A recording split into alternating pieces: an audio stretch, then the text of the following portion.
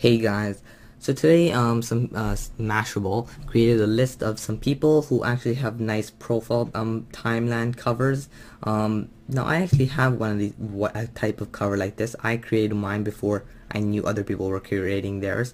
Mine isn't as unified with the profile picture because I haven't changed my profile picture since 2007.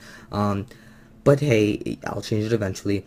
Anyways, it's kind of cool to see how people are incorporating the cover, the background, into you know, uh, actually making with the profile picture. You can see here how the background umbrella is connected with that. Down here you can see I think it skipped one. Yeah, basically you can see it keeps going on like that. I think it's kind of nice. I think this is my personal favorite. This keeps going on for infinite. Basically, how he did that was he kept uploading the picture, screen capping, uploading, screen capping, uploading, screen cap, so it creates an infinite loop, and the first picture would be a real picture, and so forth. I might actually create something like this eventually, but it's too time consuming. This is just a fake thing.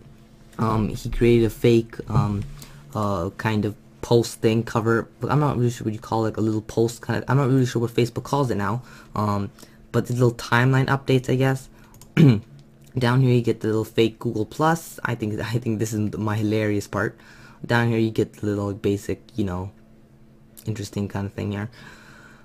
So yeah, I think it's kind of nice to see how people are incorporating the Facebook timeline designs with their profile picture. I think this is sort of nice thing about Facebook. I'm personally probably gonna make mine more unified, and I'll probably take a picture of it and upload it. But until now, I think these are pretty decent. So anyways, comment, rate, and subscribe.